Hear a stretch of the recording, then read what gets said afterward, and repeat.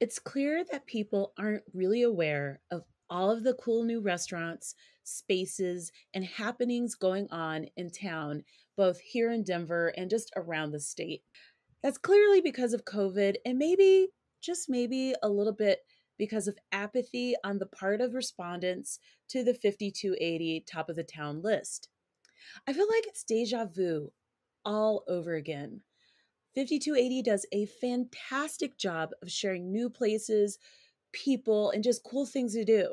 So it really baffles me to see a list every single year where people are clearly not going to the unique spaces and places that automatically stand out to me.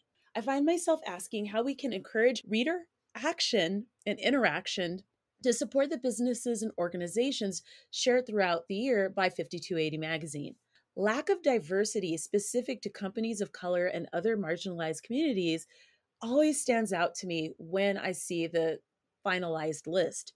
This is really frustrating and unfortunate because the publicity from being on that list is huge.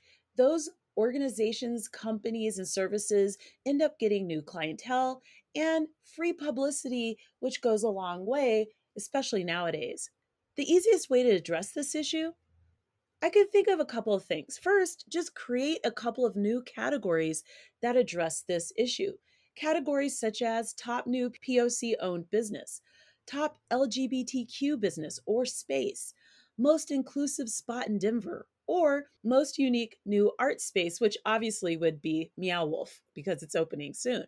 There's a whole bunch of other categories that the 5280 staff could dream up. Those are just a few that I thought of right away.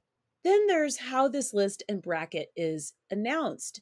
Perhaps do some more cross posting with different businesses, like on their social media platforms, prior to the announcement of the actual lists to drum up enthusiasm and awareness.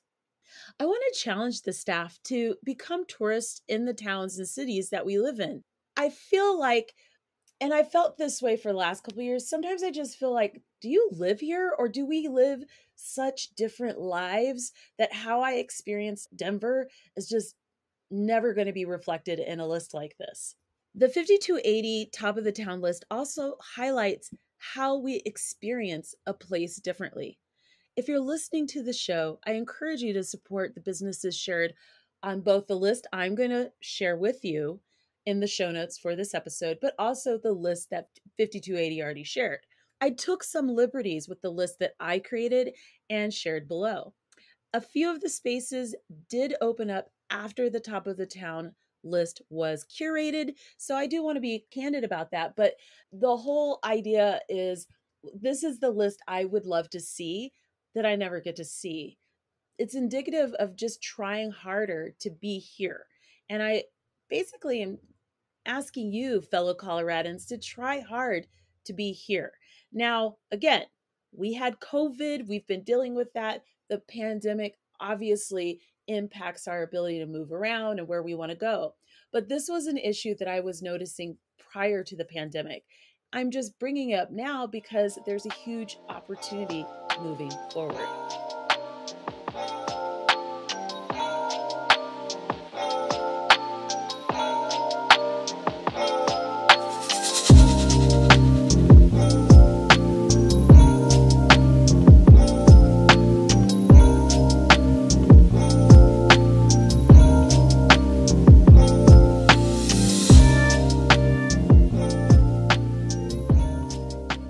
Do you live in Colorado but can't keep up with all the changes? Or are you thinking about visiting Colorado sometime soon?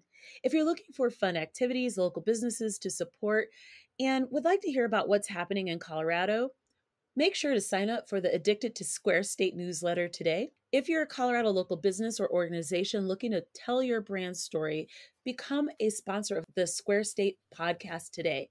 Why would a Square State Colorado podcast sponsorship be a great way to advertise your business? Listeners are from Colorado or looking to visit. The shows are live for years, giving you incredible bang for your buck over time. Podcast listeners pod binge. Basically, that means once they listen to one show, they listen to them all. Podcast listeners are also a captive audience who are much more likely to take a suggested action than random flyering or one-off advertisements around town. If you're interested, make sure to email me today at squarestateco@gmail.com for more information. In case you didn't get a chance to listen to a previous episode, I want to share it with you. The Digital Green Book is an incredible resource developed here in Denver. If you're looking to ensure that you're in safe spaces, whether you're a person of color, have a physical disability, or are a part of the LGBTQ community, my guests Charnel and Parker tell me all about their product and their project, the Digital Green Book, which is a spin off of the historical Green Book developed to help and aid travelers of color as they made their way across the United States. Make sure to go to episode 41 to listen to that episode. And I also do share a link in the show notes as well. I know that it may seem like I'm pushing the 5280 crew a little hard, but real talk, I kind of am. I want people who are curating content in the travel and location based spaces to really think outside of the box as we come out of the pandemic and as we start to manage just living in a world where it seems like this damn thing is not going away as quickly as we would like. And so what that means is these businesses are really under duress all the time, these small businesses that make our state so wonderful. But if I keep hearing about the same businesses over and over again as a local, that impacts my knowledge of all these other places we can go. If I'm a travel blogger, actually, from outside of Colorado, I'm going to look at these lists, and that's all of my frame of reference for Denver, for Boulder, for wherever we are traveling throughout the state. There's a reason why people love watching TikTok videos and other travel based content curated on the spot and in real time because it's a lot more relevant. Do you even know, listeners, about the Dairy Block development or Milk Market or McGregor Square or Plaza? I always want to call it Plaza, that opened in May, or Milk Market and the Dairy Block development, which people still tell me they haven't been to, or Junction Food and Drink, which is a really cool food hall on the south side of town at the 40th and Colorado Boulevard light rail stop. You just get off the light rail right there, go up the stairs, and you're right there by the movie theater and Junction Food and Drink. My point in making this episode is to say that a lot has changed during the last almost 2 years. A lot of businesses have closed. A lot of businesses are making accommodations because they have to. They can't operate in the same way. A lot of businesses had things happen to them, like fires or vandalism. I'm just saying that I need us to try more. And if that means calling out 5280, which is a magazine and a resource, I love you guys. So I just want you to do better. And it doesn't mean that you aren't great now. It just means that, just like with everyone and myself included, there's room to grow and to do things differently. And this is that moment now. So, with that in mind, actually, you know what? As I was talking about this, I'm going to read through my list. That would be my list for the 5280 top of the town for 2021. So, this is the list I created. You can also refer to it in the show notes as well. There's I want to say 5 different sections: culture and nightlife, dining, shopping, sports, outdoors, and fitness, and then there's services. So I'm going to blaze through this. Okay, for culture and nightlife, I want to shout out all of the really cool pop up events that keep coming through Denver and other parts of the metro. These pop up events are so cool. 2 in particular that stand out that many of us have tickets for: Van Gogh, any of the Van Gogh experiences, there's 2 of them. And then the Alice in Wonderland immersive cocktail experience. Just looks cool. Patio to enjoy, Steam Coffee, the Platt Park location. Steam, by the way, just opened up a new location in the Highlands neighborhood. I'm obsessed with it. I love it so much. It's so beautiful. So definitely make sure you go to Steam's website to check out where that secondary location is. You need to support it. It's amazing. New breweries. Lady Justice, I did agree with 5280 on that. Happy hours. There are two that stood out. Ace Eat and Serve. You can play ping pong there. And then number 38. Again, this is a new facility. I don't know that a lot of people know about it unless you live in the 5 Points / Rhino neighborhood, but check out number 38. New farmers market. This one is the best farmers market, I think, in town right now. City Park Farmers Market. It actually pushed South Pearl Street, which I love. I love South Pearl Street Farmers Market so much, but I actually like City Park Farmers Market a little more. And the reason why is this: they have a yoga class, which I think is awesome, and it's pay what you can. It's suggested $10, but say, for example, you don't have that, you just pay what you can.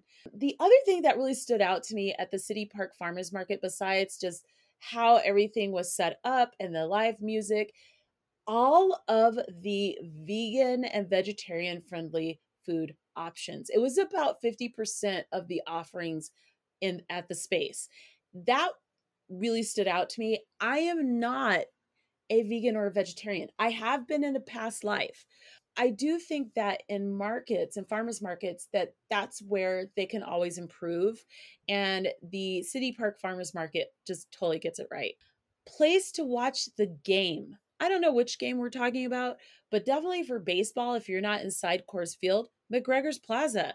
Go check that place out. Their food hall still is getting tenants, so it's not as robust in terms of occupancy in the food hall, but the actual space is amazing. I have to say, I keep going back, I keep checking out as retail is added into it, as restaurants are being added into it. I love it. I think it's wonderful. They have different activities and movies and an outdoor plaza inside the middle of the plaza. Just check it out. Wine bar, the Wilds. A lot of people in town are familiar with Hudson Hill. Well, Hudson Hill, actually, the group that runs Hudson Hill opened up a new concept called the Wilds. So definitely for wine and for, little appetizers, what have you, or earlier in the day you can just enjoy coffee, go to the Wilds. It's across from Union Station, actually.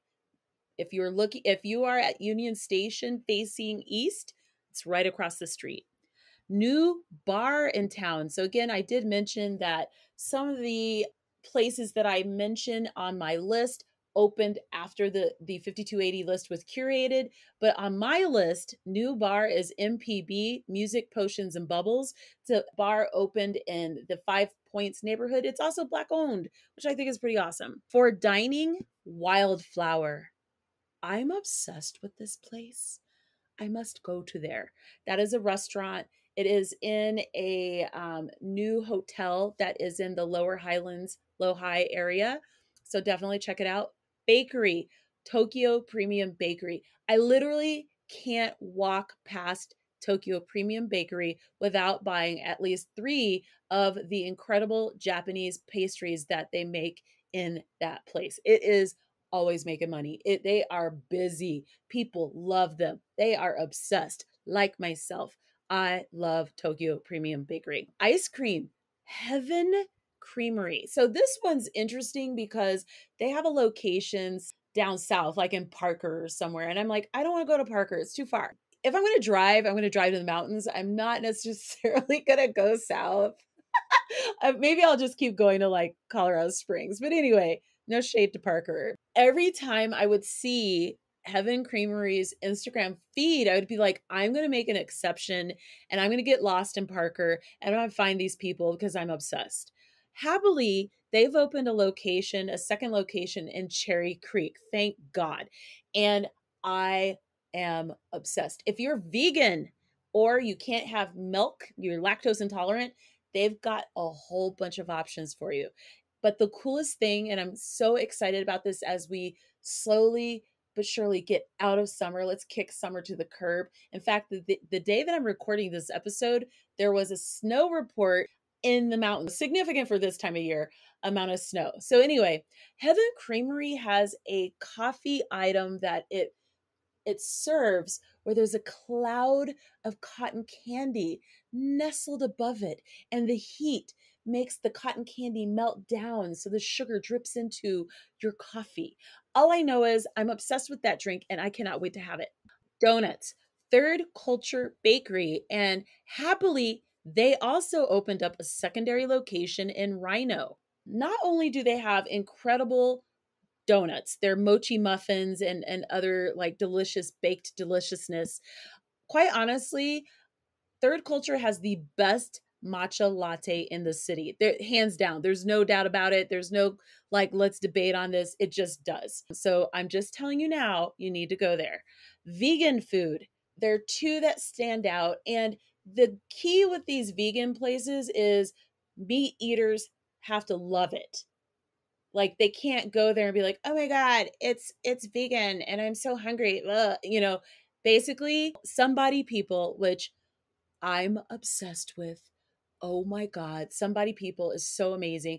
They call their food plant forward. It is a vegan place, but I understand why they call it plant forward because it's a whole new level. It's fine dining basically, or elevated dining that happens to just be all plant-based. You got to try it out. Then there's Pianti Pizzeria. The second location is actually close to Somebody People. The first location is in Breckenridge. I spent a lot of time in Breckenridge. For some reason, I haven't been to, I think somehow I missed that this was located there as well, but definitely check those out. Coffee shops. Ziggy's. I actually really agree with Ziggy's being on this list. I actually think that Ziggy's does not get enough love in the metro and that not enough people get out of Denver proper. Because if you get out of Denver or at least go to Colorado Mills, you would enjoy a Ziggy's experience. Or downtown Longmont, I think it's downtown Longmont has a store as well. But what I love about them is they also provide a espresso bean with their drinks. I just love it. It's like those little things, and they have lots of drinks with whipped cream and chocolate deliciousness. It's such a treat. So I love Ziggy's. I love the service. It's just a great place to go. Then there's Unravel Coffee. Unravel has 3 locations. I've been to 2 of them. I feel like the third is in Vail. I've been to the location here in Denver. I've been to the location in Breckenridge. Actually, when I'm in Breckenridge, I only go there for coffee. Unravel is phenomenal. There's actually a list of coffee shops in Denver that are so good that never make this list. This is the reason why I get frustrated. But Unravel, they're amazing. They're in a weird location, but it's worth going to because it's just a beautiful, beautiful, beautiful space and really good coffee and things to eat. Delhi, Rise Society, totally agreed. Place to get dessert.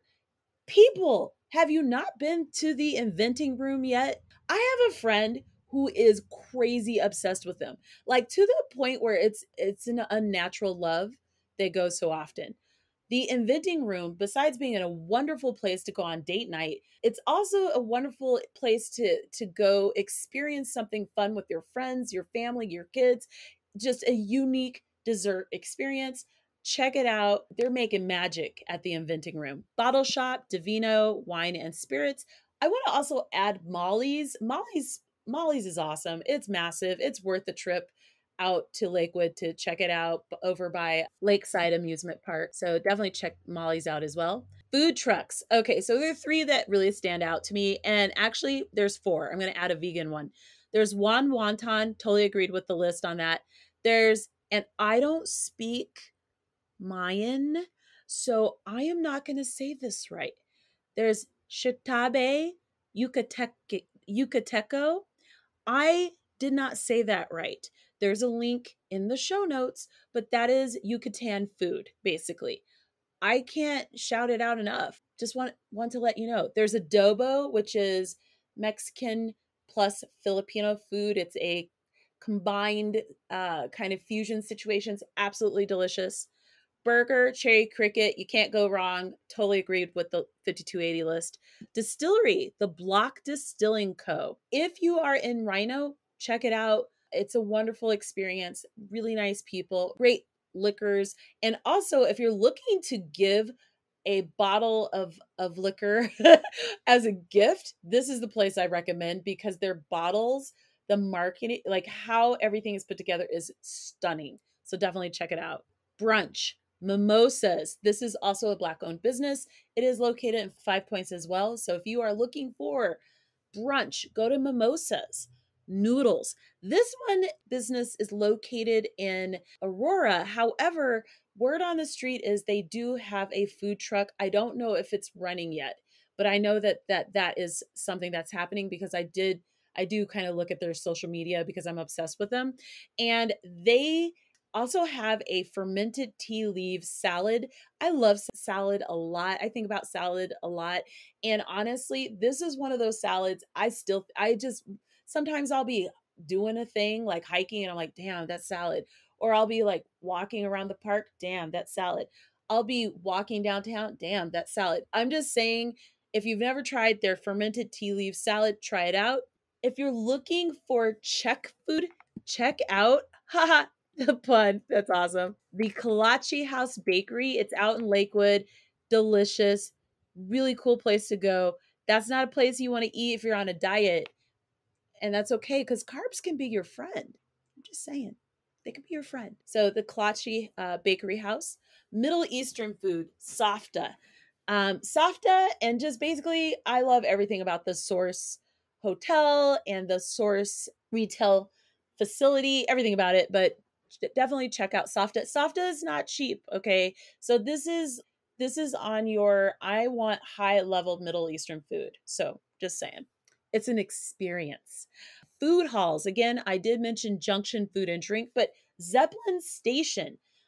People, don't you know about Zeppelin Station? I literally don't understand why it's not teeming with people outside of COVID. But before COVID hit, I thought that it wasn't as busy as it could have been. So I do think that this is a place that people need to know about. I want people in the travel bloggers space to know about it so that when they come here, they check these places out. Shopping, places to shop or just, buy stuff.